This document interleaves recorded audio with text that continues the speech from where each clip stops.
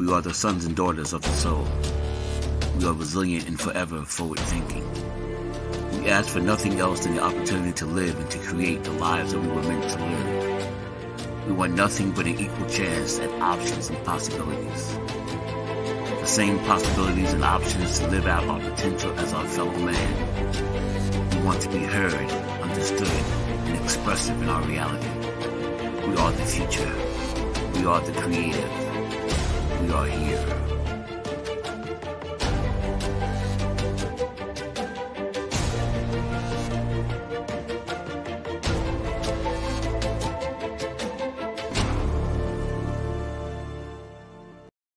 World Financial Group offers entrepreneurs from all backgrounds the opportunity to start their own business on a level playing field.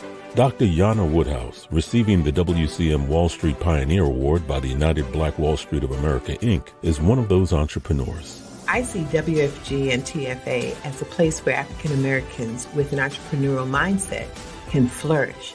And the bonus, we help families and serve the communities across the country. To learn more about us, go to worldfinancialgroup.com.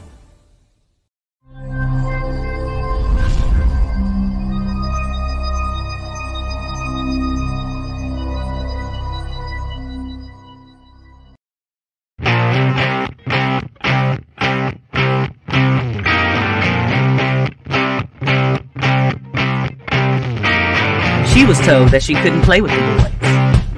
She was told that they were too big, too rough, too strong. She was told to give up her dreams and move on. She was told to just be pretty, be quiet, be a lady. She was told that women had to stay on their side of the court, stay in your lane. Playing and competing with men was insane. She was told that men and women would never be equal. Dreaming like that would only be lethal to your mind, to your soul. She never listened. She knew that their thinking was old. She is magic. She is the definition of spirit. She is what champions are made of. She is now.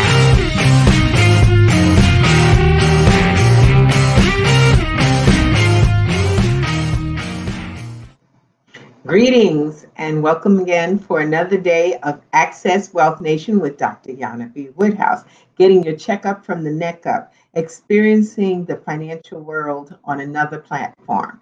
And so again, we are broadcast through WHCR 90.3 FM, the voice of Harlem, and also by Soul City Network, the power of our new arena, our new building.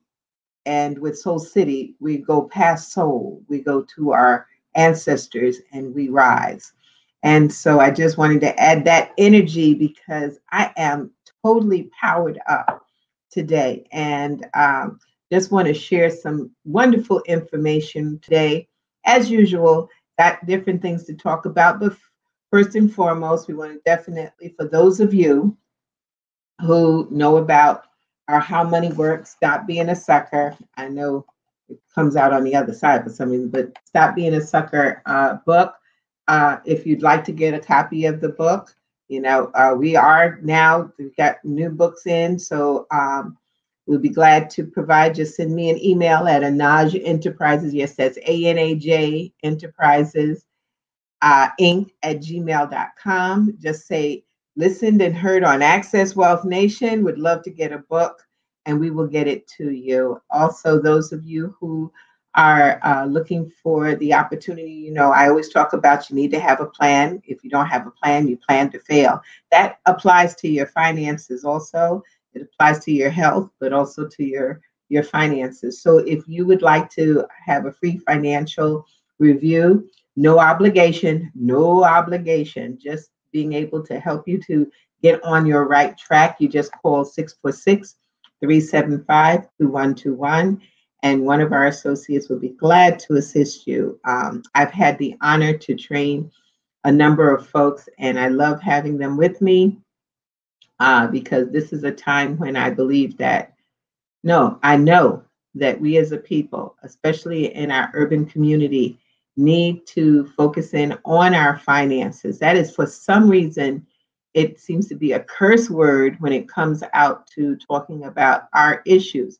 Well, you can't get anywhere without money, and making sure you have enough, make sure you're budgeted, make sure you have your insurances, making sure that you have your emergency funds, making sure that you're properly protected. You have your also, I want to say your retirement plan. You know, these are the things that are so important, and no one's talking to us about it. And so we've got to make a difference there. We have to take our lives and our future in our own hands. Now, I just want to make a little public service announcement from myself. It has nothing to do with Soul City. It is my belief and understanding. I know we should be elated that Juneteenth has become a national holiday. Okay, I am not that elated, because I believe, as we have Queen Mother Blakely has said a number of times, cut the check. Cut the check. You know, you're giving us the fluff and the buff. You're giving us a holiday, which, please, I'm going to definitely beg, plead to everyone, do not allow this to become a time when someone gives you a sale to go buy and spend. Please do not have it where, just like Martin Luther King's birthday, that now it moves around for every Monday close to the 15th. Make it respectful to our ancestors. Juneteenth represents a time where we basically, it's not a celebration. It is an acknowledgement of an okie doke that we got sold.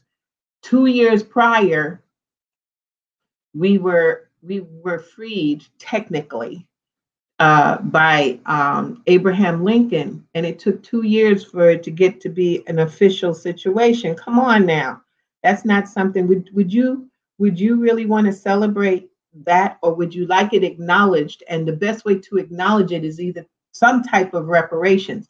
Again, I believe that reparations should be on a level of land and reduction in tax, land and no real estate tax.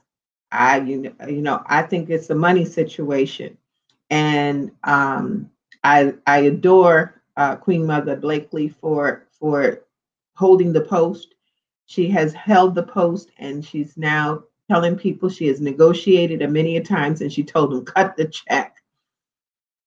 And when you get the check, we need to know what to do with it. So we have to become financially literate. And so, for me, this is a time where we have to be strategic.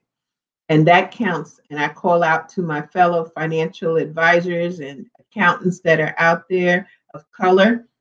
Get busy, talk to your people, educate them. If you don't have a system to educate them on finance, then contact me.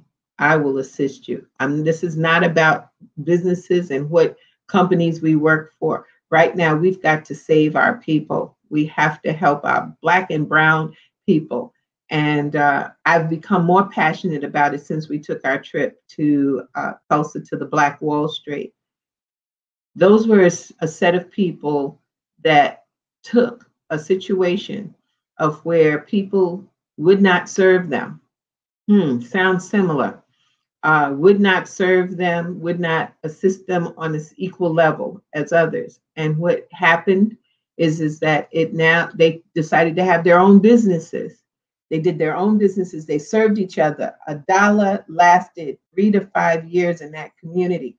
I hope y'all are understanding this. I know we've been talking about it since we got back, and it's a reason for it, because the ancestors are talking to us for us to get busy, get our businesses together, and to be ready for what comes next. So now we see where there's some acknowledgement of the degradation and the Holocaust that was imploded upon us as a people of color. And now there needs to be some type of reparations for it. And it's not just some type, it has to be a strong situation. So again, this is my philosophy. And my position, I listen to, we have elections taking place coming on the 22nd of June. It's different when you have a situation of where, number one, you're supposed to be emancipated, you're to be free, yet there's still a voting right bill that allows you to vote or not. You got to be kind of cuckoo crazy to see that this is definitely something that's not right. But though that it be, would I talk to all of the candidates that are out there? I would say, I know we have health issues and people want to deal with health.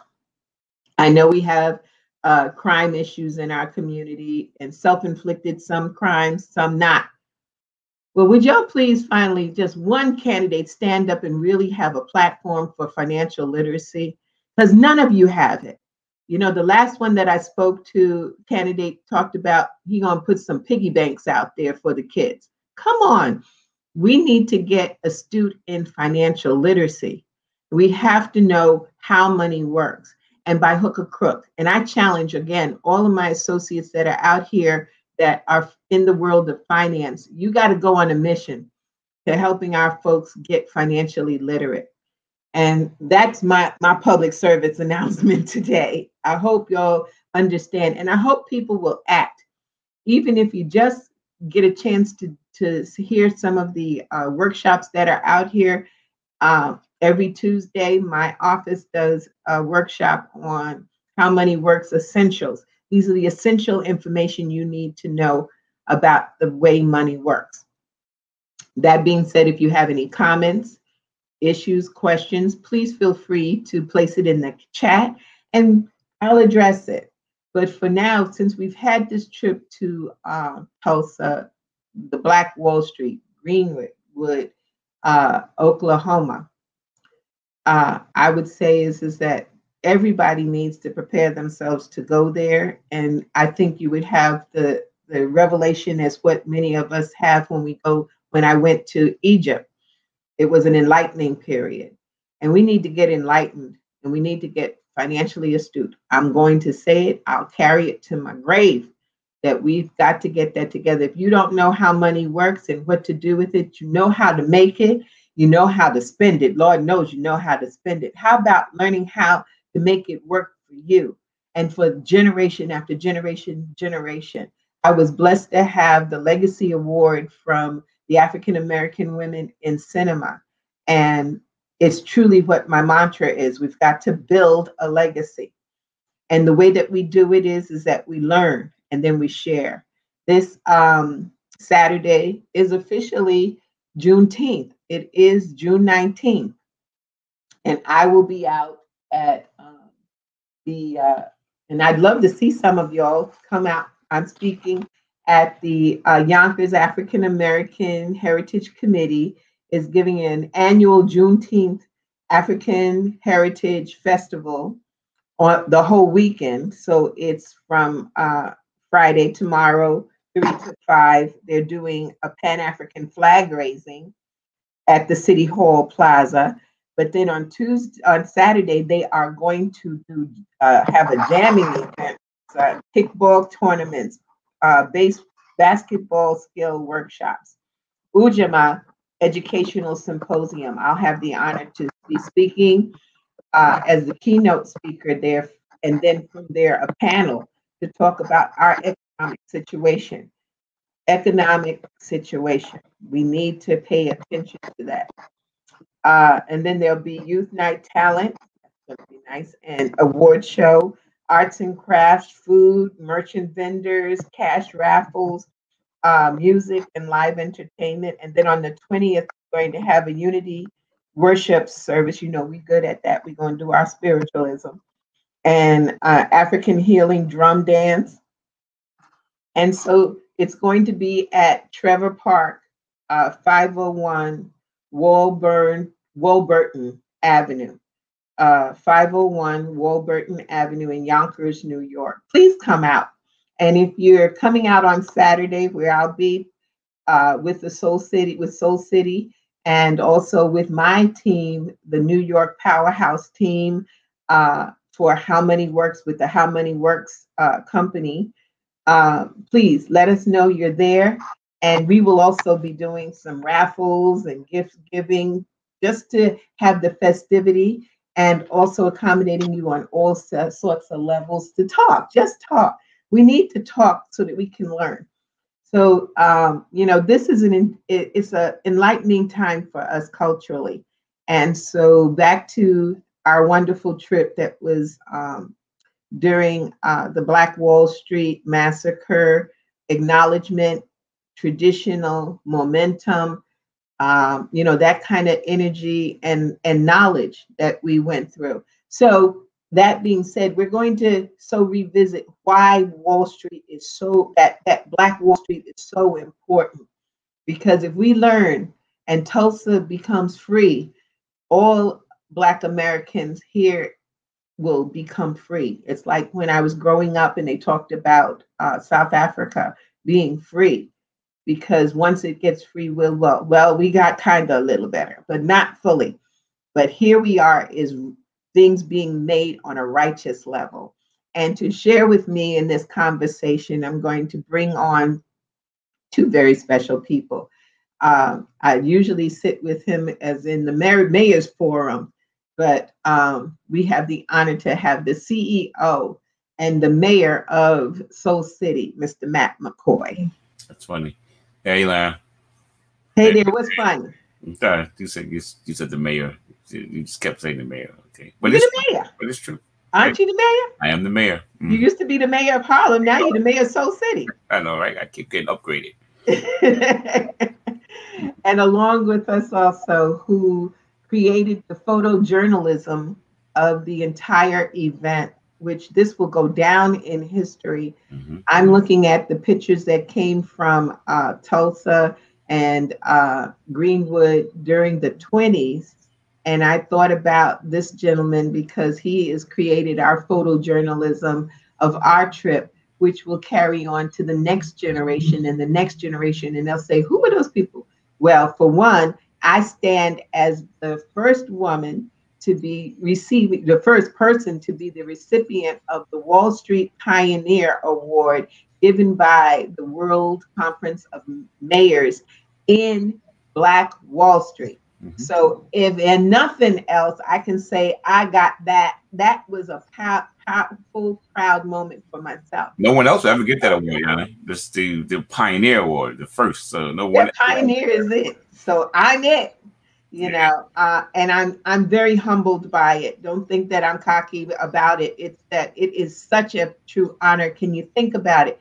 Being the first African American woman to trade as a full service broker on Wall Street and to receive the Wall Street Pioneer Award from the Black Wall Street Consortium. That is such a connection. If we haven't come full circle, there's no other example for it. Yes. I cut you off, but I just realized I'm going to lobby that from this point forward, the name of the award will have to change from Pioneer Award to just Wall Street Excellence Award or something like that. But it should be named after you. It should be the Jana B. Woodhouse Wall Street Award. Oh, okay. Well, I'm going to lobby for that. Let me fly down a little bit. I will talk to the council about that. let me come down a little bit, but that's a very big honor. Thank you very much. Mm-hmm. So to share this and to share some of the pictures and the information of what we went through in this photojournalistic experience, and I do implore everybody within my listening voice is to Google and look at Black Wall Street and understand the power of it. Because if we embody that power, we can do this again, and Black Wall Street will rise, and it'll be all over this country, all over this world. So to share this with us is Mr. Will Adams, who is our true photojournalist. Hey, how are you doing there, everyone? How are you, Will? Not bad. Not bad? That's great. That's wonderful. It's an honor to have you with us because your eyes are through the eyes of God. It is just golden. They are golden. And so, we had a serious experience. We had a revelation. It's a revelation. Exactly. That's what it was. Yes. On in this experience. And so I know there are some photos and stuff. You all want to share your views and what you went through? Before we go to the photos, can I say one thing again? You know, thanks your show, but keep it chiming in. Can't help myself. You said something in the beginning of the show that I laughed at and didn't even think about. And I said, my God, it would be so disrespectful.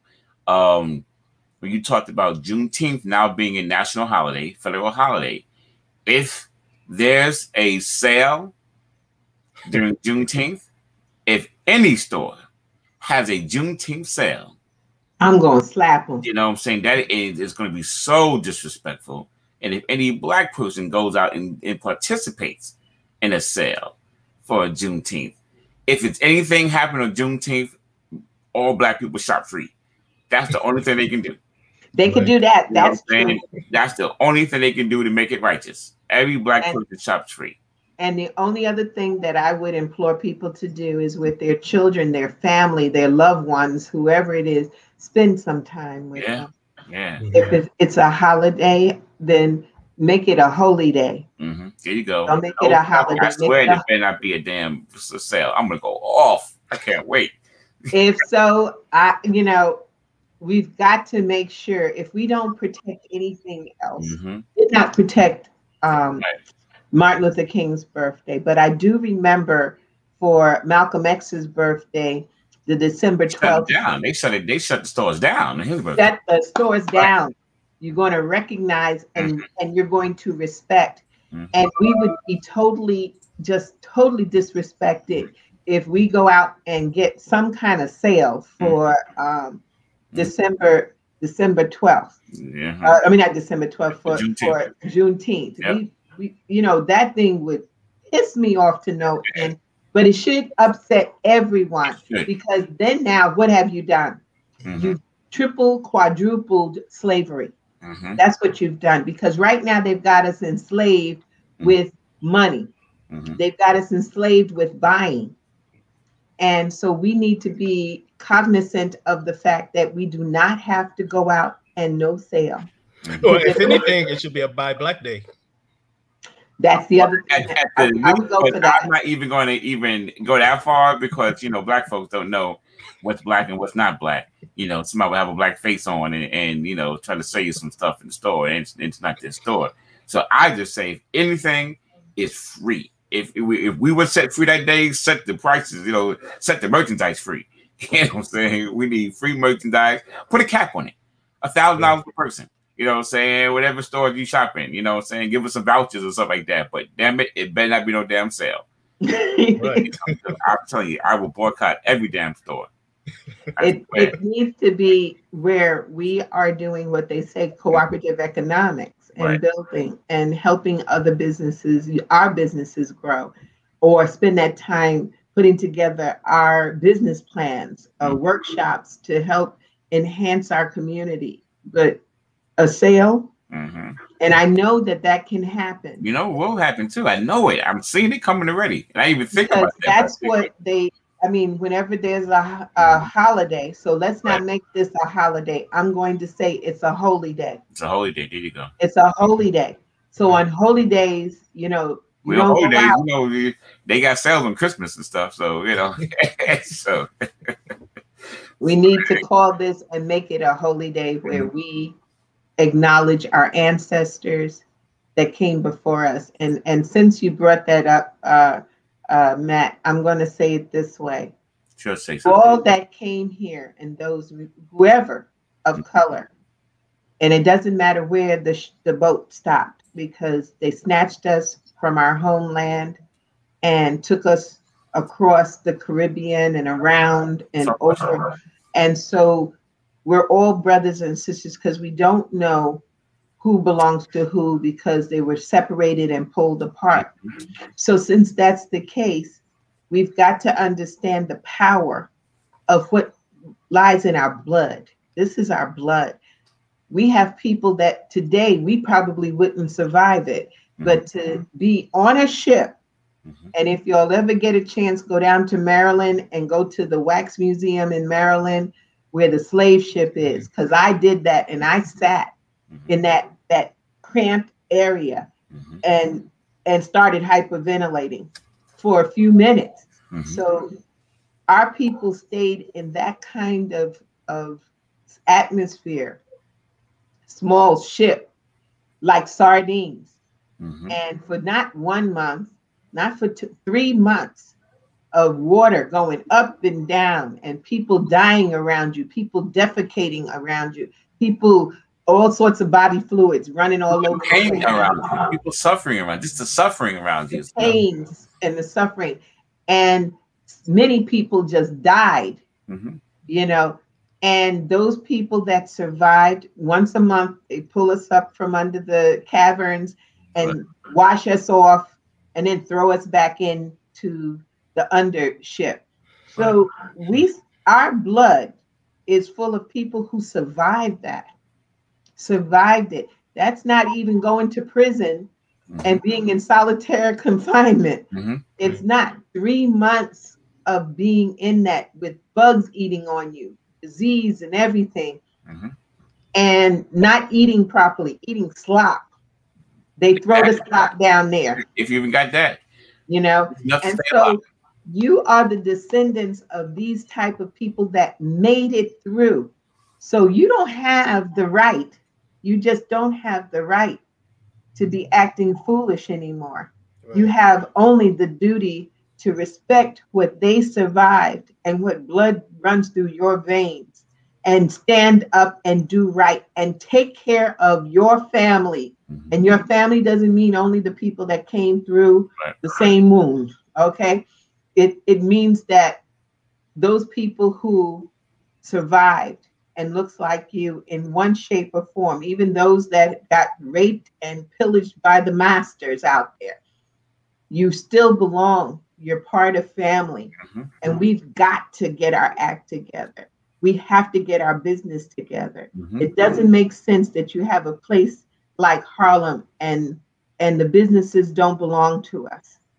It doesn't make sense even in the Bronx and all the rest of New York. You need to have some businesses. We spend too much time trying to be social service workers. We need to get to the real business at hand, generating income and building our towns. So I know I keep saying it, but it really is eating at me. Because when I heard that they made it a national holiday, only thing that went in my head was this is another ploy. We getting okey doke again. Just to keep us complacent again. That's it. What to keep us quiet. But when you give something like that, everybody's like, hallelujah. And the congresswoman, she knocked the gavel, you know, praise the Lord. And I was like, cut the check. And they said the same thing. They said, praise the Lord too. They know another holiday can make some more money off of us. They're gonna make another $1 trillion. And we got these black folks quiet again. They should be happy, you know. And Biden's willing to sign it. He should. What else? You know, Lincoln signed, so he signed. Okay. But what do we get out of this? I mean, you talked about earlier, Jana, and I want to definitely get into where those pictures, but you talked about, you know, emancipation, and people don't even know the true legal meaning of emancipation. You know, emancipation means to make over his property, and people don't know that. You know, so you're talking about I'm emancipated, or you can just make it made over his property. That's all. Well, the other thing is to understand the stock market, and that's why, you know, we shouldn't be shied away from the stock market. We should be making money on the stock market, because we were traded on Wall Street. That's what that was, is a trading zone. And that's why you see at the Federal Reserve, that's where the auction block was. So we should have a kinship right there to how do we make money, not where people make money off of us. But that's what had happened, because when they emancipated, which is make over into property, $600 bonds were tendered per us.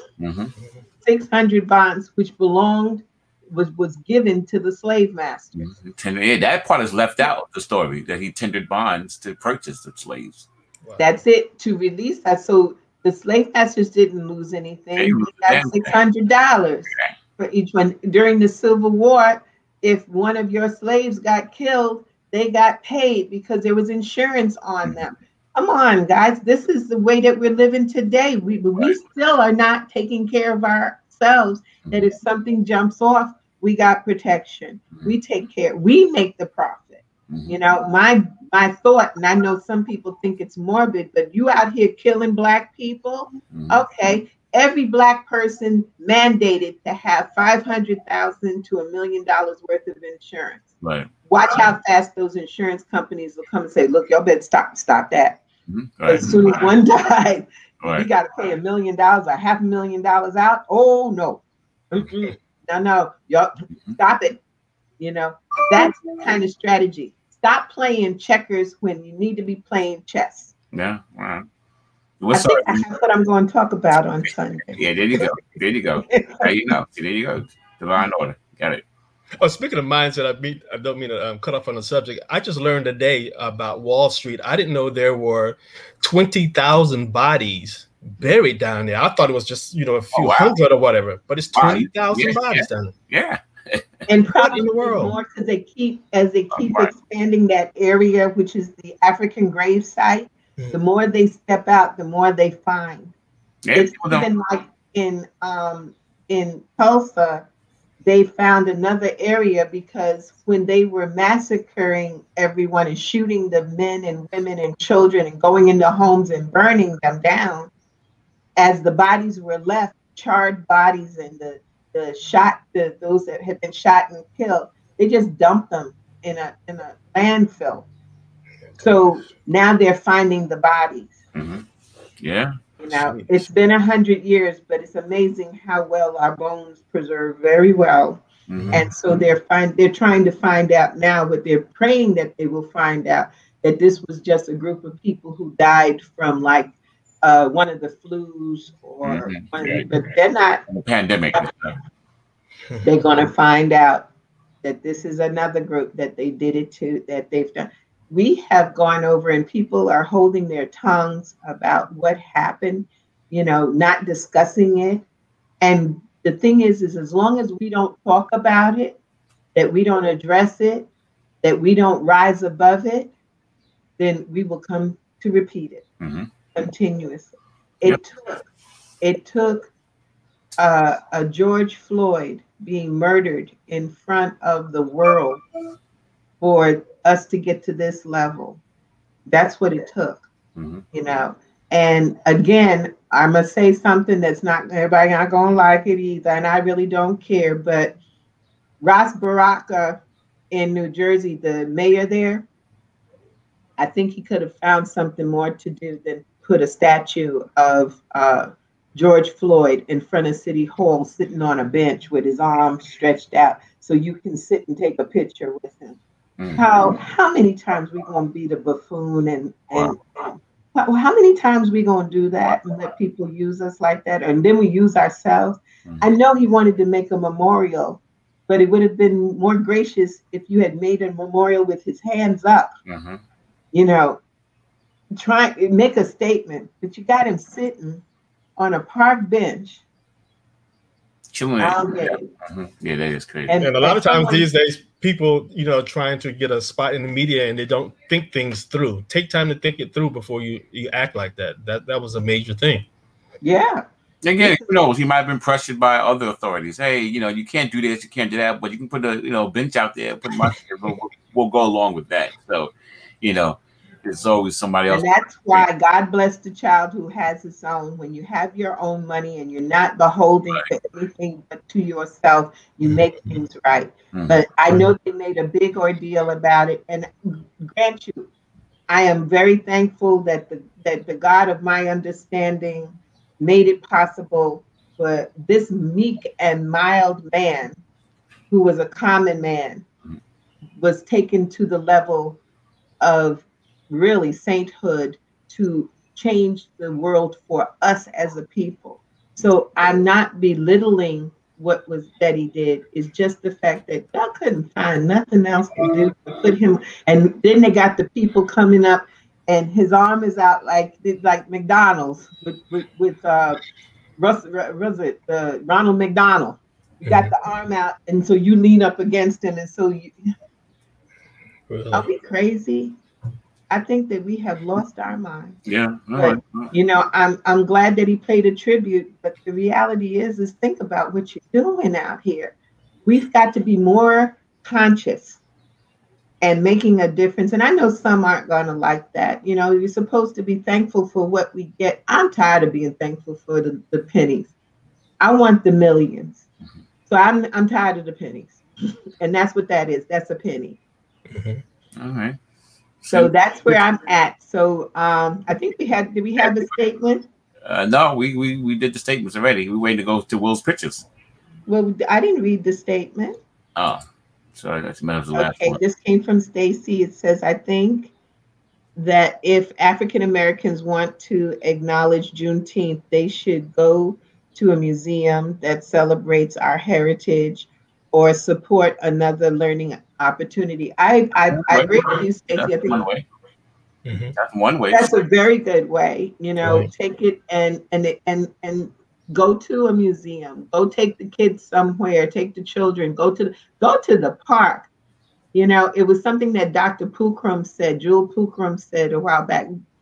We don't know Mother Earth because we don't touch her. Go to the park. Go lay in the grass. Get some connection to the infinite wisdom of God. Right. You know, do something like that. Yeah, I think that's a good idea. Thanks so much, Stacy. Thank you. Okay, so let's get to these pictures. All right, here we go. I'm going to pull them up. Well, we're going to let the world see these absolutely outstanding pictures. Thank you so much. Here we go. Hold on. Here we go. Once again, I appreciate the opportunity. This was definitely a spiritual moment. I mean, literally, because so much happened within this. Even with this beginning picture here, this was the picture when we first arrived to the area. We happened to park next to this railroad, and this is the railroad that basically divides the North and the South. And what's interesting is that as Jana and I walked up to it, she just started getting chill bumps all over the place.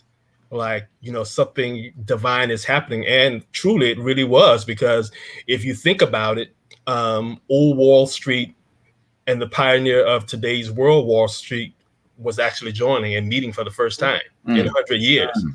And it was just an amazing experience. Matter of fact, Jana, what were you actually feeling during that time? I was going through, like you said, it was chills.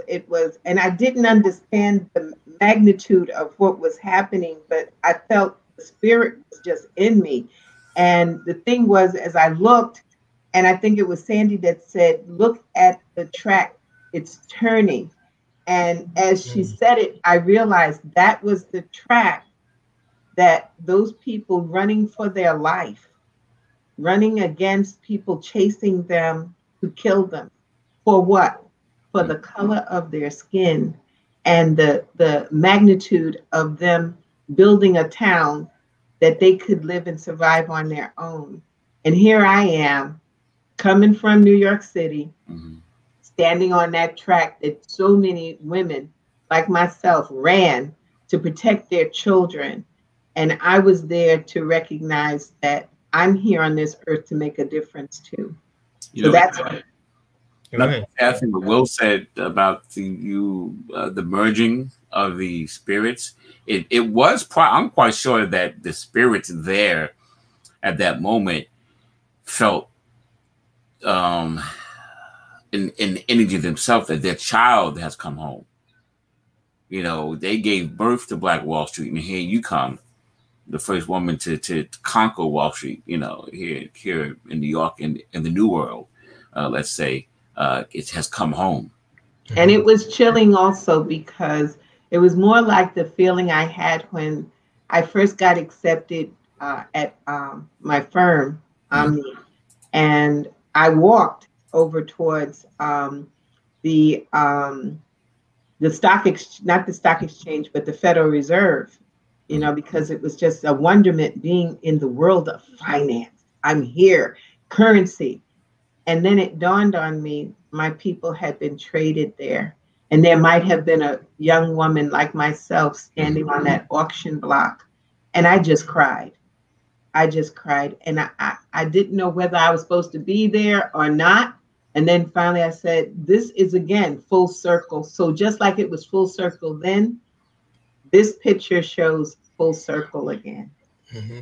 And it's amazing that, even from the beginning of that moment, Matt did a magnificent job as far as planning everything out to the letter on his trip.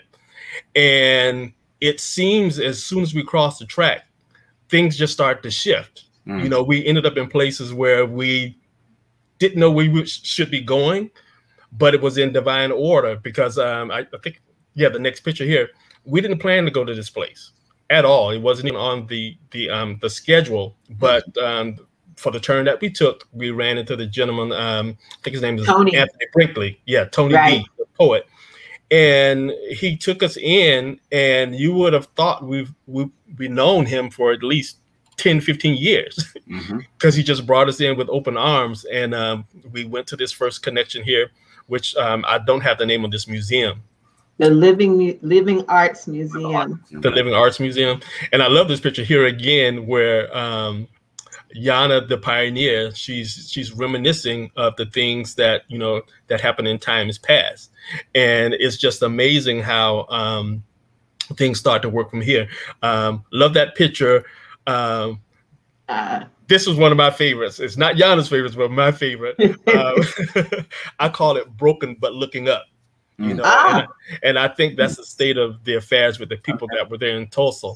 They are broken, but they're continuing to look up, to the future and things to come. Here again, the brother Tony, a great poet. Then we moved a little bit further down into the area where we had the film awards. And I want to make mention to as well, I had to really be careful on this trip because, I've actually done some documentary work before with some politicians before. And it's kind of easy, you walk around with them and, whatever they look and see and do, you just shoot it. But a little bit of background, I just happen to be both business and part friend with Jana. So anyone who knows Jana, you can easily fall into a deep conversation with her and forget about the things that you were there to do. So I had to separate my mind really quick. Hey, you're enjoying this conversation, but look, you're supposed to be documenting what she's doing. So it was an amazing thing there. Another picture here. This was out on I call it the boulevard. And this denotes the people, in as much as, they've gone through what they've gone through and are still going through, they still have this homely, friendly demeanor that, and it's not made up. Everyone we came in contact with, going back to Tony as well, they were just coming to us with open arms. Yeah, it is. That's the picture there. That was the Viola Davis moment. As soon as I saw that pose, I was just like, here's a great person receiving what's due. And another powerful thing. What were you feeling there, Jan? I was really touched. Didn't know, I had all these plans of what I was going to say and all that, and none of that came out. That it really was from the spirit, and it was to tell my story for the first time. I really got a chance to tell my story to my people. As I said, as I was receiving the award, I get awards. If anybody's been in my office, they know I have awards. I got mine. But there is nothing like receiving an award from your people, your community. There's no words for it. It just is, And so that's what I was feeling was, oh my goodness, I hope I don't miss any to saying thank you to anybody, And then I was like, but this is great, And another instance where, you get caught up in the moment. I know this is my dear friend, business partner as well, receiving this award. But remember, keep your eye through the lens. Well, you did it. That is an awesome picture. Oh my. Oh yeah, this was an amazing moment too. And I want to share this in combination with the next picture here. These were two very powerful moments for me here. This happens to be the Vernon AME prayer wall. And I'm pretty sure, you know, many people, small to large in posture, have gone to this wall and put forth many prayers for the area. And when Jana walked up to it and touched it, there was another explosive energy in the area. And it was just tremendous, a spiritual moment. And then for you to walk through this, we want to call it a sculpture. And the assumption is that the bars are from some prisons. Yeah, and then all the verbiage below there, it tells you different stats of, you know, how many people have been through the prison systems and what they do from there. And I actually call this shot here free, but still in the threshold of what had me bound. And as a photographer, a lot of times we are past situations like this. We shoot it and we never get to meet the people who have shot in situations like that. So Matt and I haven't talked about this, but is this a private moment that you could discuss what you were actually thinking? You know what? I don't remember, honestly. I only remember walking around it first, looking at the plaques and what was written down there on the floor, and then going inside and looking around, and, you know, the rust on those bars and so forth and so on, you know, and then just walking out and standing there, you know, as if, wow, you know, I'm free. You can imagine somebody come out of jail, you know, and, you know, I'm free. And just kind of how I felt. I just stopped, and I didn't really even realize that you took that picture. Yeah, you were locked there for a second. And you start gazing at the sky. That's what man. You know, it was like, thank God I'm free. You know, and that was kind of like a, you know, gateway to freedom for me at that point. And I want to even go back to real quick to Jana's picture when she was touching the wall. It was interesting how out of our whole crew, all of us walking around together and doing what we're doing, Jana was the first one to go up and touch that wall. She was the first one to touch it. She beat everybody to that wall and was the first one to put her hand on the wall and hold it for a while. That was interesting. I had to go because that wall is the only thing that was left standing when they did the burning. That's the only wall that was left in that church, and there's still singes on the wood. And, you know, I drove y'all crazy because I kept saying, I need to get to this church. I gotta go. I gotta go. And when I said, I don't do anything else there, that was my connection. And that's why I said to you, Matt, when we got back from Tulsa, all of us felt kind of strange, you know, couldn't put a pinpoint on it. We lost time. Yeah, we did. You did. That's rare for me. I mean, I didn't know the day. It was like I was in a time warp for a minute. Forgot that I was back in New York and I was tired. You know, my energy was gone. And in one of my thoughts, you know, that came through is we left our soul there. That was the first time that we've been separated from our souls, because our soul was still in Tulsa. And it wasn't until slowly but surely the soul found its way back to it. Some people may say it's impossible for your soul to leave you, but the soul didn't leave us. We left it there because that was our connection. And I don't know if people really can understand and feel but I say everyone needs to. There's two places now that I would say in this world you have to go. One is, of course, to ancient Kemet, to Egypt, and touch. But touching in Tulsa, that was the answer for me. And it's also the level of, I don't really care what other people think. This is what we got to do, you know. And that was just a true blessing. And I had already been blessed by Queen Mother Blakely. I had been blessed to hear the words that you will handle the money that we get. Now, how far are you going to go then? If you ain't flying by then, if I didn't have wings, I got them now. Because that was a touching moment that we not only I come from a group of people who were entrepreneurs, and that's the truth. The majority of my family on the Woodhouse side and the Johnson side are entrepreneurs. So I come by it naturally. But to say that this is part of the world to make a difference, and where this is where, there's a book called Up From Slavery. Mm-hmm. We up from slavery, and we're going to make the difference. They used it in Roots. They used to say, when the baby was born, they ask, are you the one? Mm-hmm. Are you the one that's going to make the difference? Mm-hmm. Are you the one? Mm-hmm. I think I'm one of the ones.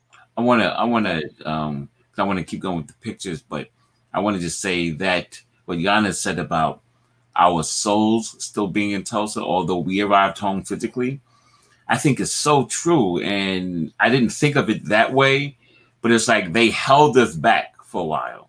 Mm-hmm. Our bodies got on the planes and came back, but our souls didn't need the plane to come back. And their souls kept us there for a reason.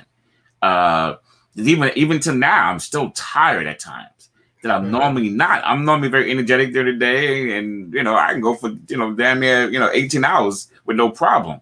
But now I find myself feeling more tired during the day, and I think our souls are still there in some way. I guess I'm not the only one. I thought it was just me. Yeah, and we're being groomed for something. Our souls are being groomed that we don't even know what's going on. Saying we're here physically and going through the motions of what we need to do, but spiritually, our souls are still there in Black Wall Street, which is why I guess we have such a connection still to it. And it will be doing more things that we'll talk about with another show, next year, with Black Wall Street started next year. But we will definitely take this photo journey and do a special show just on the photo journey and our feelings of it. Great. Well, let's get into more of this. Right. There it is. Now this place here, the Center for Public Secrets. I really had mixed feelings dealing with this place here. It's the Center of Public Secrets is the place where they basically chronicle what really happened behind the scenes with Tulsa and Black Wall Street, on how they calculated specifically on how to carry this thing out. And as much as we were there dealing with this particular museum, and you see the people here, these are the curators of the project. They were very wonderful people. They have the good intentions of, spreading this knowledge that's not necessarily being, told in the media, and that's fine and well. And this is just my personal opinion, and this is my disclaimer here. It may not be the true case of the matter, but for me personally, as I stood there and listened and watched, that seemed to me like a trophy piece. And we have to remember who we're dealing with. We're dealing with a culture who has no problem with going to the Amazon and killing the endangered species and bringing it back and saying, oh, I just killed him because it was the last one. And rather than letting him die out there in the wilderness, I brought it back so the rest of, the world can see it. Right. Has it justified. And secondary too, like some psychotic people who go out and kill and murder people and want to get away with it and keep it secret. But that pride in them, before they die, they have to tell somebody. And I was feeling that with this situation here. Wow. They got away with something was incredible, but we got to make sure we know that, we want to know we did it. That's just me. And I would like to even know you guys' opinion on that particular place. That's interesting. I came out of it. I did not know all of the things that they were telling, and I got very angry. I got very, and I think that's part of why my fire is so much in getting the land back. These people, especially, you got the picture over here of that Brady man who, took a human being, took a man and dragged him in the streets and tar and feathered him and used him as an example of what needed to be done in Tulsa to lynch. thank, there is justice in the ancestors, because he wound up shooting himself, committing suicide. And the mansion that he built is now owned by a black man. Felix Jones. Felix Jones. But still, I know there's a God, and I have no doubts about it. But being in that place, it was an energy that was just, how dare you, how evil. And I'm glad they made them in red, But these people, if you see the little line that's on one of the pictures, it says that they are part of the Oklahoma Hall of Fame. They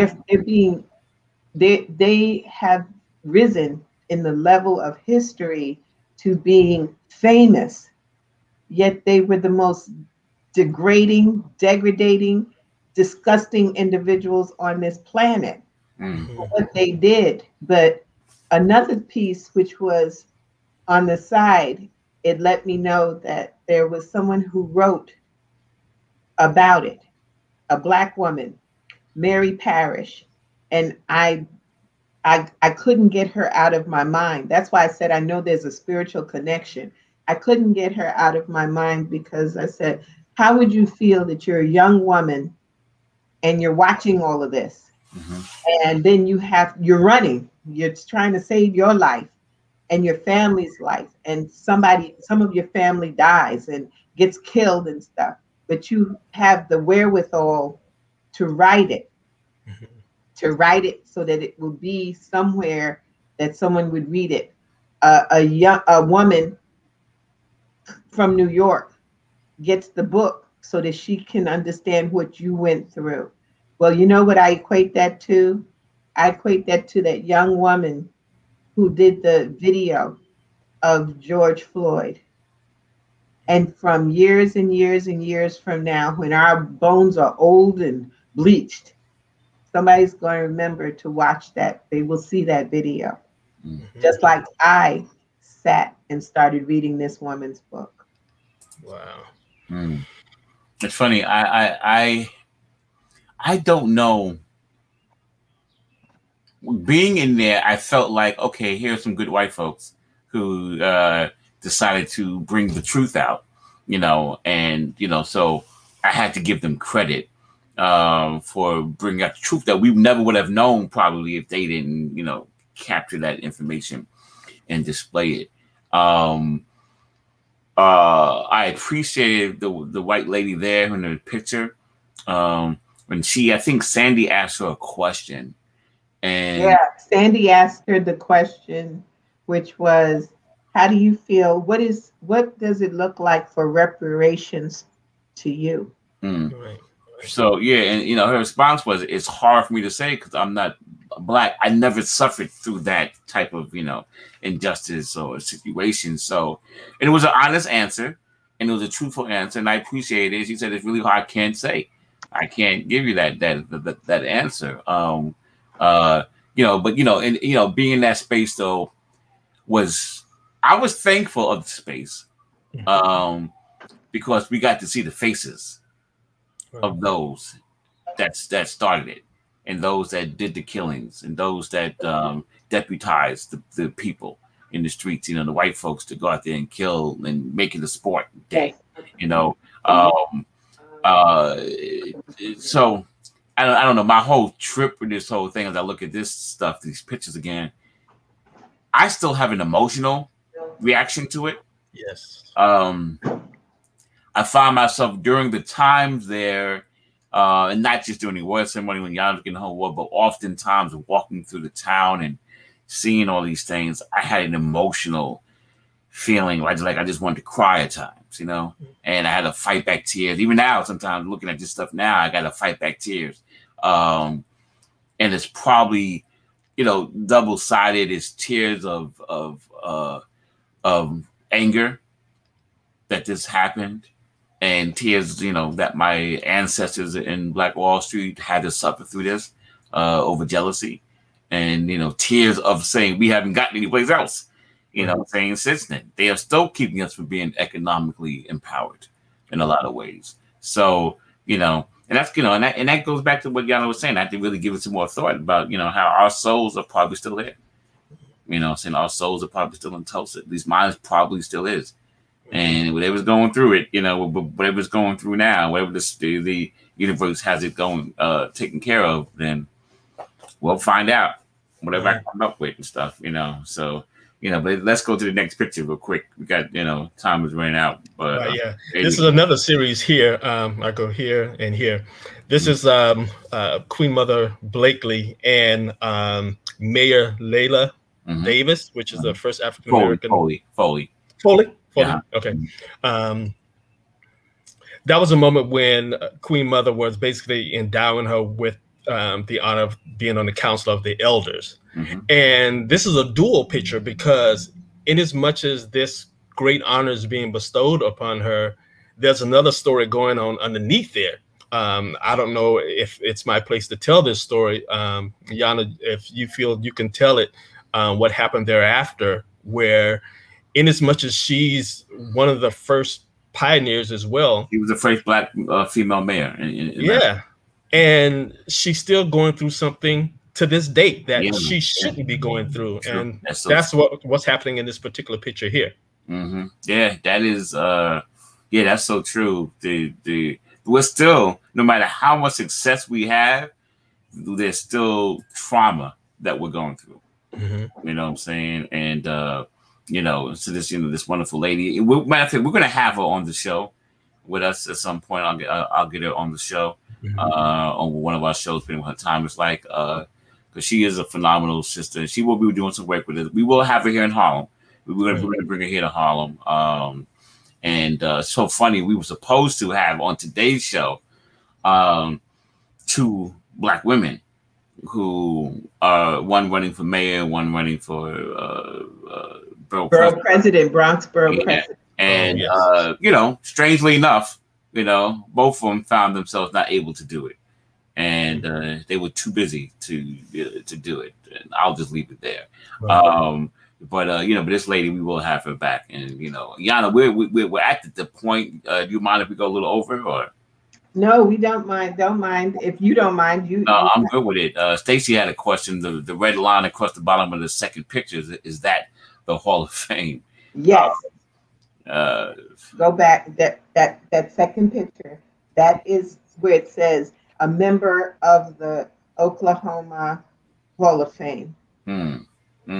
Yeah, that's it. As a matter of fact, I'm holding. There's a book. The book, I know it usually doesn't show up properly here. It's really interesting. I don't know. We never asked what this A-slut. Yeah. But these are the architects of the massacre.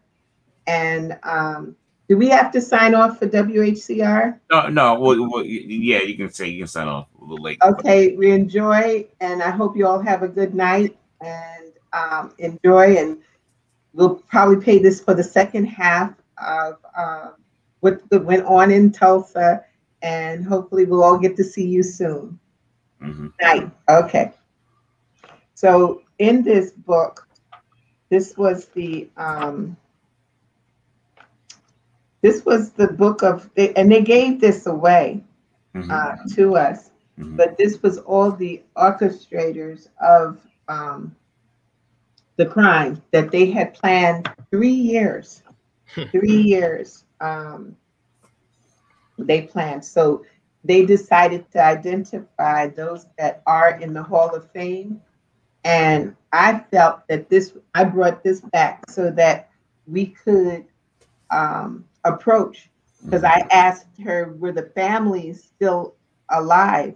And were they still reaping the profits of the stolen land that all these people stole, took away from the people in Tulsa, in Greenwood?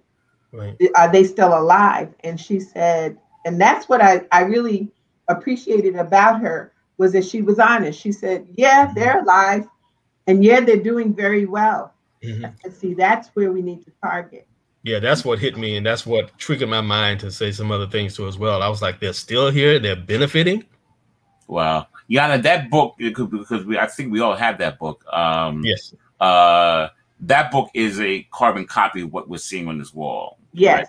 Yeah. And the stories that now again, Will, in all of his genius, he also the words that are under every page, he also took a picture of those too.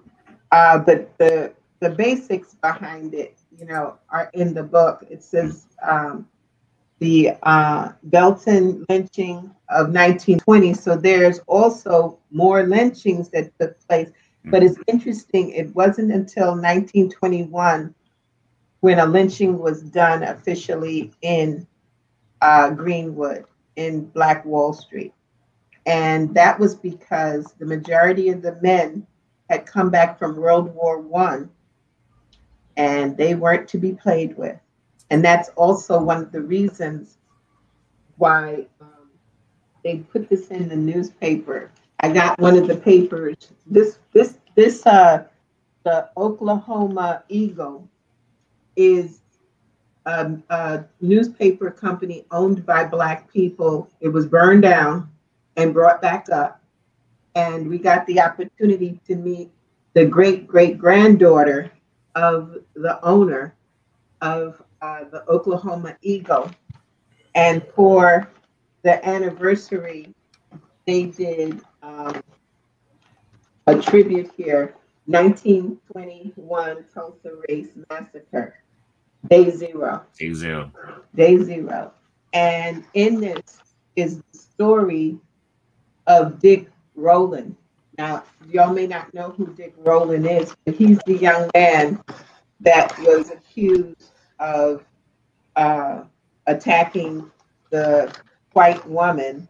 What was her name? Paige, was it? Something like that.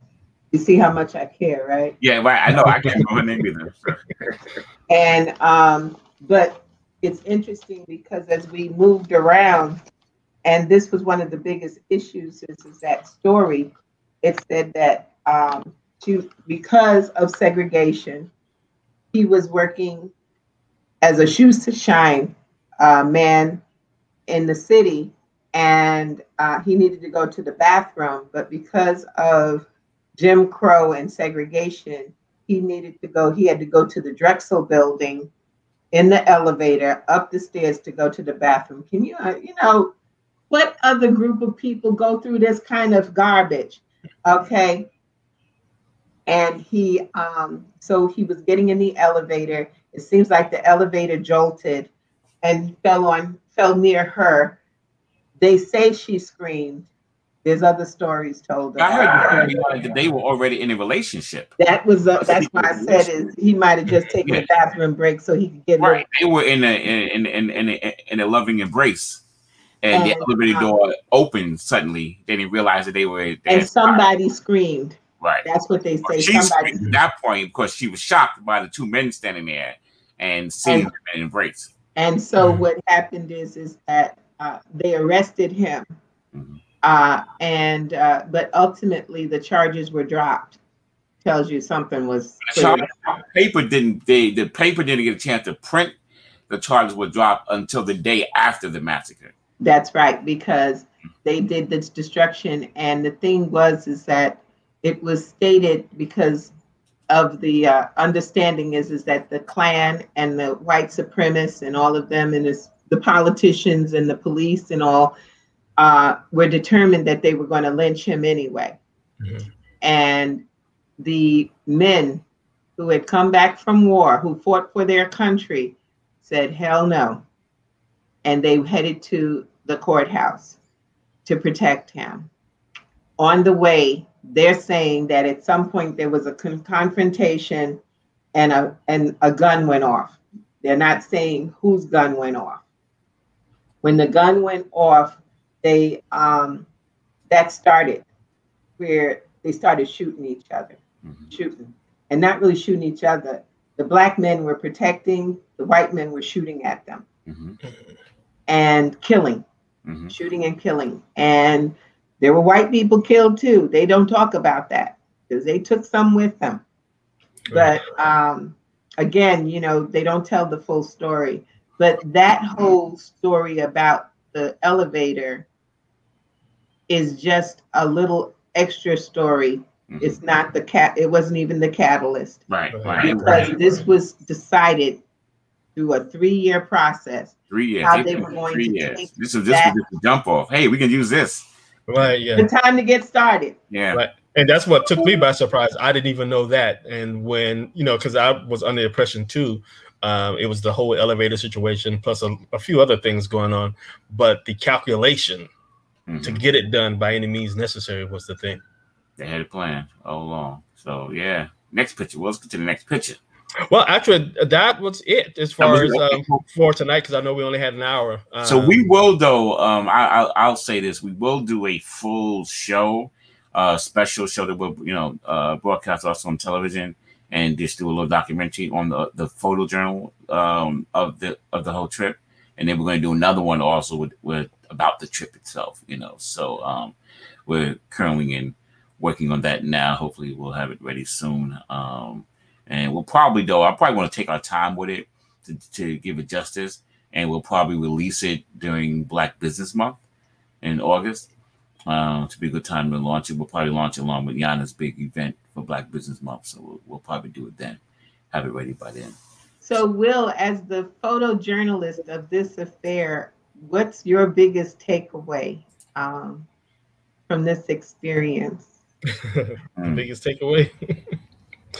How can you even put into words? Because, you know, you wanted to find a positive note out of the whole thing, but it just takes me to the point of, you know, I've never been in anything major as far as anything racially, you know, motivated, other than I did get, you know, pulled off the side of the road by a Klan situation when I was younger, but that was no big deal. When you grow up in that situation, you're just used to it.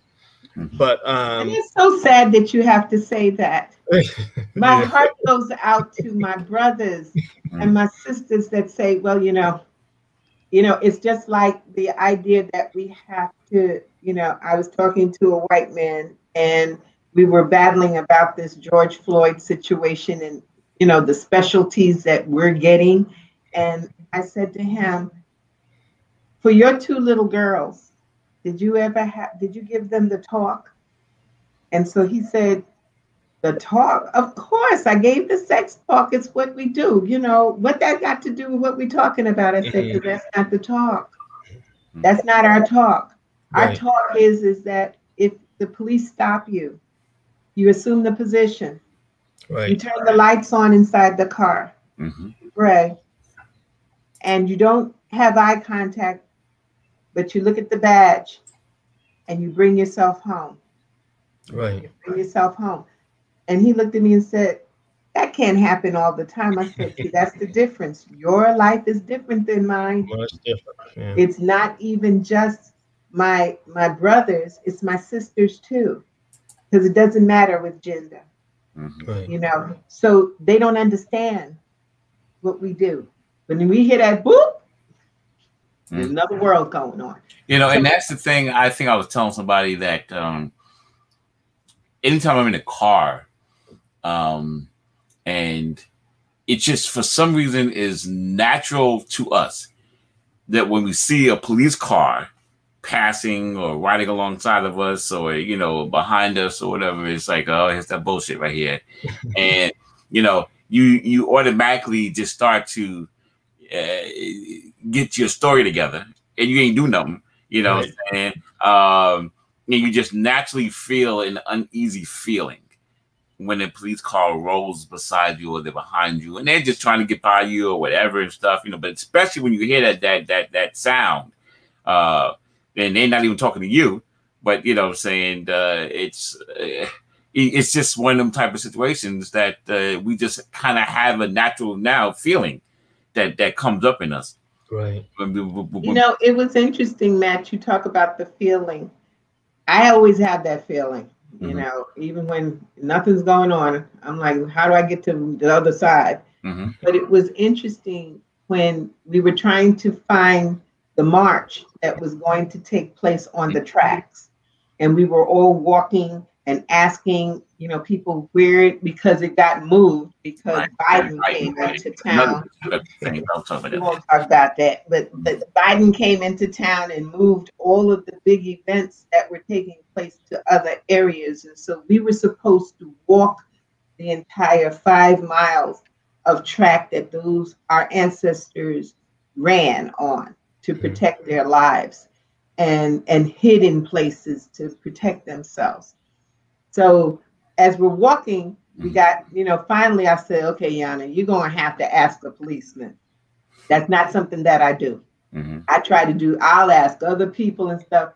And I even befriended one of the anchors that were reporters, because I saw her on TV that morning. Of course, we've got a star amongst us because Will was on TV too. They took a shot of him. And Sandy was the first one on TV. Sandy was the first one. Sandy was on. He did the whole interview. Yes, and so the part was when I walked over to him and I said, "Excuse me," and he says, "Yes, how can I help you, ma'am?" And I was like, "Want to know what you're talking to me?" Okay. So then I said, "We're looking for the march. Where's the walk taking place?" He says, "I feel so bad. They just put me here and I don't have a clue. Hopefully it's that. I see some people walking." But he knew. I think that was the moment. He knew that. He said, "Well, I don't know. Biden's here and he messed everything up, and so now they moved everything." So he doesn't know. I don't know. They just placed me here. But the thing was that he was nice. Yeah, he didn't have a chance on nothing. That's funny you say that, because I think I had a conversation with Sandy later that it was just amazing. The officers there were so cordial. You thought they were getting ready to pour you a glass of iced tea. I guess, but I'm sure before they went out on duty, they had that little talk with their captain. Be nice, be extra nice. Don't show any aggression. Well, also, I got to give my brothers and sisters of the Black Panthers sort of set a tone, because the word was in the street, as I understand it, because y'all know I had that experience with the Klan woman that sat next to me. I was like, that's a whole nother story. We're going to talk about. That's another story. But it was word that the Klans were going to erupt and disturb the event. And the brothers and sisters from the Black Panthers, the new Black Panther Party, 2 days before, walked the streets fully armed with rifles, pulled, and just walking and marching. And the question came, why? And they said because they were doing was to change the energy on how people perceive Black men and women carrying guns, because Oklahoma is an open carry state. So they have the right to carry, but they wanted to change the vibration. So they just walking and carrying. And I'm sorry, we get a question from Stacy, and I think we could probably get this here. Because as much of the talk has been brought up in the media because of current events, some still claim that they never heard of it before. What does that suggest? Oh, that they've never heard of Black Wall Street? I guess I'll say it first. We haven't done our job right. I'm not blaming anybody but ourselves. And I think that shows like our shows, Soul City, is bringing a light, because a lot of people don't. Look, it's no joke that what's the rapper, Seth Simon? Seth Simon, yeah. Yeah, he 22 years old, born and raised in Tulsa, born and raised in Greenwood. Didn't know. It's not taught in the school. I think Felix said that too. Didn't Felix say that he didn't know about it? He had a lot about it. That's one reason why he bought that mansion. Yeah, when he found out, he went to buy it because he passed by the mansion all the time, but he didn't know the history behind it. See, we have to tell our story because nobody else is. And that's one of the things that came about. I've become almost a student of Black Wall Street. And some of the survivors said that after it happened, it was almost like a rape. It was like a rape. One of the elders said it was a rape. Wow. You don't want to talk about it. Wow. You just want to get past it. but you know it happened, but you don't want to talk about it. Mm-hmm. And so that's where the fault came, Mm-hmm. because they didn't talk about it. Right. And so years passed and it wasn't shared. And Right. so it's a hurt, it's a deep hurt that no one can explain it. You know, it's like slavery. It's like the first time that someone calls you the N-word, or the first time that someone does a racist thing to you. You really don't want to talk about it. Right. You know, I talk about, you know, to Matt when I was starting to move forward with coming on, you're creating the show. And he said, you know, you're going to have to tell your story about your life on what you did on Wall Street. And there's a story there. There's a serious story. But for some reason, it's hard to talk about. The bad things done to you, you don't want to talk about it. But you know what? We got to get up, and they say, get your big girl panties on and walk out there and start telling people. Yeah, someone needs it. They got to know it. Mm-hmm. They got to know the secret. So that's what my opinion is. History is no one's going to tell your story if you don't tell it. Mm-hmm. And they're going to tell it the wrong way if we don't tell it. Mm-hmm. You know, all the stuff. And I know it suggests that, you know, in history and especially in schools, this should be a told story. Mm-hmm. But we don't talk about it. Right. And that's another part of my answer to when you asked me what my takeaway is. My takeaway is to dig deeper, because I didn't know there were many other cities in the region that went through the exact same thing Tulsa went through. That's right. Mm-hmm. That's right. And one of our dear associates, Gina Bardwell, opened our eyes up to Nicodemus, Kansas, Missouri, near Kansas City, Missouri. Nicodemus, another place, totally Black owned. Yeah. I believe we met a brother who's doing a documentary on it, and it's like 27 of them. Because, you know, we unfortunately teach our children about slavery. We teach them, we don't even tell them about before slavery. And then when we teach them about slavery, it sounds like all we were doing was, you know, sounding brass and tinkling cymbals. And we just laid down. You know, we don't talk about Nat Turner. And when we do, we talk about the fact he had a Bible. You know, we don't talk about the fact that, you know, we don't talk about, you know, many people I meet from Jamaica, and they said, oh, we never had racism and sexism. I said, well, do y'all know the story about Bottom Belly? And they're like, what? I said, the Jamaican Revolution that took place, where they not only took the land back, but they castrated the slave owners. People know that's where the term dreadlocks come from. That's right. Dreadlocks come from Jamaican. We got to know our history, because we're there to repeat it. If we look, there's a George Floyd, because there was a Tulsa. They got away with it. You know, there's you know, an Eric Tulsa because it was a slave ship. You know, so we need to tell the story. And I'm passionate about that. And Jana, I'll close my piece with this. You just touched me twice and pierced my soul. Not my heart, my soul, when you first said that, when Stacey's question, what does that suggest? And I left it up there on purpose, is when you talked about, you know, it's like being raped and we don't talk about it. I'm like, damn, you know, saying that really touched me, saddens me. And then you talked about, we know about slavery, which is when we were held captive and forced to be less than and treated like less than dogs. But we don't ever know about Black Wall Street.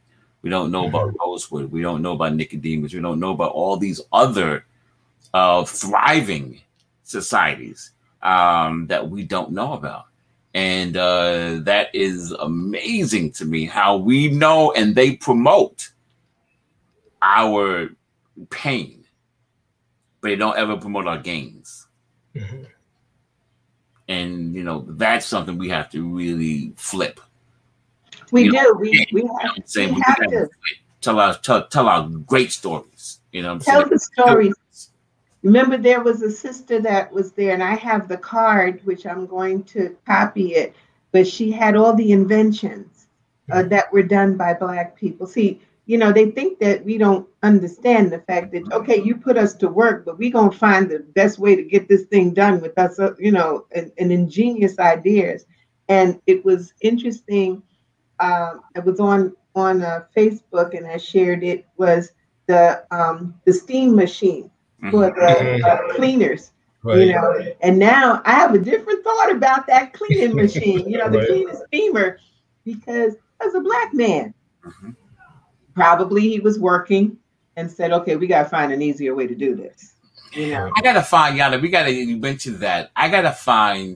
We got to do the research on, because my understanding is, and then you can logically think it through on your own. You figure, well, remember, a vast majority of inventions and patents that are out there were created by slaves, created by Black men who were prisoner, not to use that term, I even say prisoners and stuff. But because we couldn't file a patent and get the extra intellectual property rights to something, the slave master took those inventions and he filed the patent and got it, And so, I would probably, from the moment patents were created to probably the 1960s, if not even beyond, probably 75% of those patents belong to Black people. Right. It's funny you say that. Just a little plug to this show called High on the Hog. You haven't seen it, if you get a chance to see it, it's a series. It speaks about the contributions of Black found food, from the point of slavery and back to Benin. The things that we thought was European of nature, the Japanese and whatnot, it all started in the slave trade and went abroad. We created it all. Wow. Well, I mean, we created this earth, so there's nothing is surprising when you know that. Saying just that we don't even know that we created. And that's what I think, that we do a disservice to our children, even when they get fed up with us and they don't want to hear anything. We need to sit and tell them of how great so many of us, because I remember my first trip to Egypt, and there was a young man on the trip. He was 9 years old and he was failing math. And I remember his mother, I thought it was great. It's August and she's taking him to Egypt. Oh my goodness, this child must be getting an award. No, he was getting it because his mother said, I wanted to take him to the place where math began and where he came from. And that there's no business, he has no business failing because he comes from it. Can you imagine how great our children will be if they knew how great where they came from? Exactly. The possibilities. The reason why I talk at schools for kids is not because I'm trying to sell the parents anything. It's because I believe within my soul that they need to see that there's a woman out there that deals in money and makes money grow. Right. They need to see that we're there. They need to see the greatness of a photographer that is a photojournalist, that has an eye. They need to see that this is a Black-owned network. They need to know that this is a Black-owned network, that there's a Black man at the helm making decisions. Because how can they strive if they only strive for mediocrity? They can't strive for it. If you just tell them, look, as many children as I've talked to, and I don't know what happened in our community where every child wants to be a social worker. Because that's the only thing that they get to see. I remember in years, my mother used to say the reason why she became a teacher at first was because that's all you saw was at the top of the helm was the school teacher. So now all our children see a rap artist, video vixens, showing your butt, your breast, So that's what they want to be, because that looks like the good life. We've got to change the perspective of what's really right and how life can be. Yes, create producers. Yes. So we're on a mission. We're on a mission. And every place I go, so I guess I was trying to think about what I was going to talk about on Saturday. I think I'm going to be okay. There you go. So it's all right. So I want to thank you for having us, Jana, on your show. Yes. Thank you for coming. Thank Will for the excellent job he did in capturing that whole trip. I mean, I photographs, I'm like, wow. And he didn't even show, some awesome photographs that are just like, that my favorite picture now, and because I know you got to end the show. My favorite picture is that young woman hugging you, Jana, during the award ceremony. Oh, yeah. That's favorite picture. That's a serious picture. That picture is my favorite picture. And it just showed this, and I forgot why she was hugging. I think because she wanted to make sure that you got up on the stage. And what she did was, I just got to tell the story because I've got to find her. I'm hoping and praying at some way that she contacts me, because what happened is Sandy, in all of her brilliance, said, Sandy's up on the next show. We all do our part. She said I had to get on the stage. Sandy made sure I was where I needed to be when I needed to be there, even though I wasn't paying any attention. She was like, you got to go up there. And I'm like, I'm not going up there. They didn't call me up there. I'm not just going to walk up there. What kind of, and she's like, you got to go up there. And I was battling with her. And this young lady came behind with her mask on. All I could see was her eyes, but I saw the eyes of God. I know people think that's kind of strange, but that's what I saw. And it was, she says, you gotta go.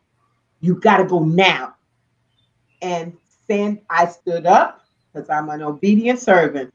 I stood up and Sandy walked me up there and she says, go right there, And that was the moment. Right behind that, a few moments into it, that's when Queen Mother gave me the card and presented me with the card. What if I hadn't gone? Yeah.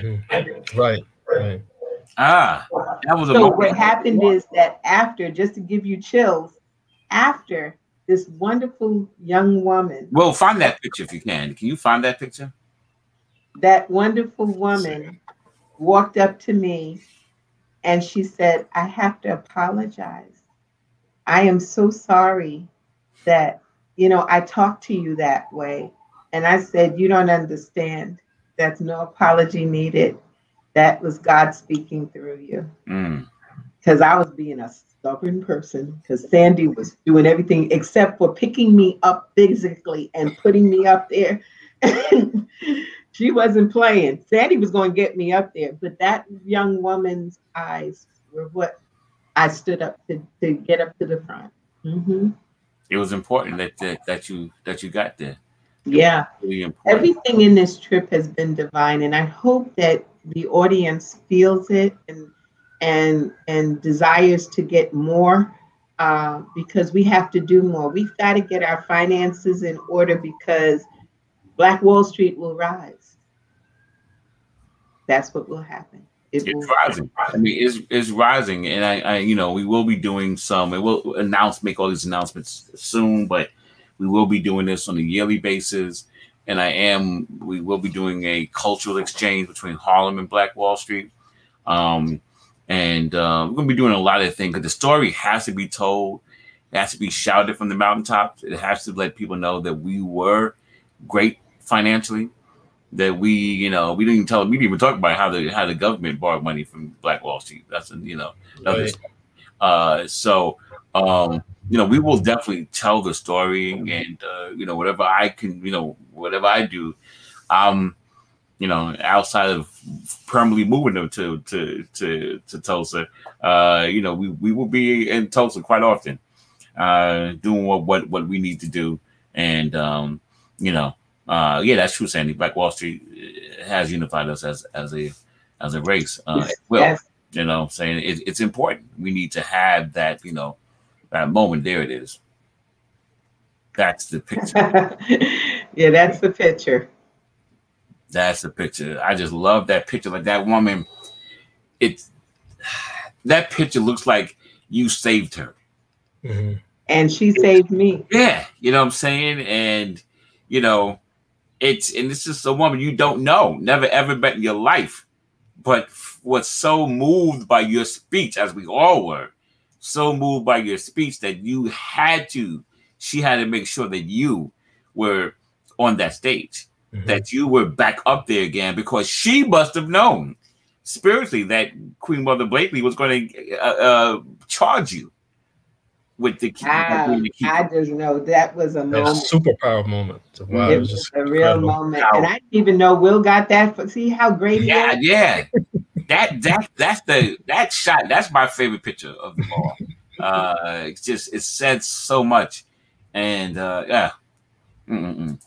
We just have to stay on the spiritual path, and appreciate and thank the Creator for all of her wisdom, and keep going, because there's more to be done. All right. Well, I mean, I know you got to end. And yes, I do. Yes, because my producer told me I got to end anyway. Yeah, I want to thank everybody. Thank you, Will. God bless you, and continue on. I know we'll see you on Saturday. I hope that all of you who have the opportunity to come out to acknowledge, because I told you it's not a celebration, to acknowledge the Juneteenth event and program, because I choose my words, because we can't let them think that, we getting ready to, play a banjo and yay, because that's not it. And I'm just thankful, and I thank you, Matt. Love you much always, just to let you know that what you're doing with Soul City, I'm hoping that everybody who's in an earshot shares the Soul City platform. And those of you who have some talent, you need to talk to Matt, because he will at least listen. He may not bring you on, but he will listen to see if you have something, because he's hard. It's not easy. Don't think we all get our shows and stuff just because we family or he like us. So, but I just hope, I'm looking forward to it, and I'm envisioning a true Soul City of where we get to express ourselves and move forward. And I know it to be. And I truly thank both of you for coming on. Thank you for sharing the photos. It recharged me again. Maybe that's what's going. I don't know what's going to happen. I'm not going to be responsible for whatever those 30 minutes that are up there on that stage. Y'all just in trouble. Okay, but I thank you all, and I thank all of you in the listening audience, and those that'll probably be watching this later, because I know I have an after group that watches. And let's stay and let's keep our minds on the prize and move forward and do it joyously, because we are divine. And so I thank you all, and again, we'll see next Thursday. Next Thursday, those of you who have been trying to figure out this thing with all of these get-rich-quick schemes, what is it? Forex, what's the other one? Bitcoin. I'm going to have some people who are very much involved to explain. I am not endorsing any of this, no, and I'll keep saying it. But I would say that they will be able to bring some knowledge, and that's what this network is about. Access Wealth Nation is about getting information and utilizing it to our best ability. So next week, Thursday at 6 p.m., we will have our session on some of these Bitcoins and also on Forex. So stay tuned, and thank you so much for your time. Be at peace. She